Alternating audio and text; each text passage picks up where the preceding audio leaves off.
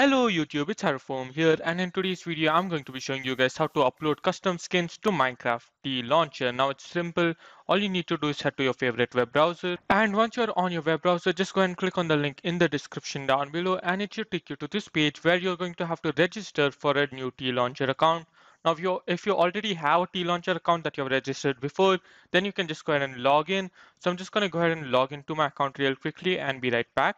And guys, so after you register or log into your account, you're directly going to be taken to this page over here, as you can see.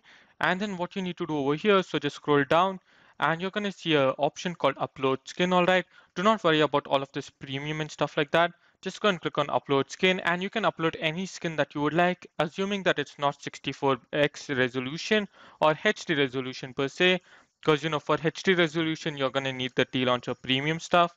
Just go and select it and go and click on open, and yeah, it should upload the skin. And now when you open up TLauncher, so you're going to have to open up the TLauncher, like the launcher first, and then over here what you want to do is go ahead and tick this accounts button. All right, and then after that you need to go ahead and enter the game.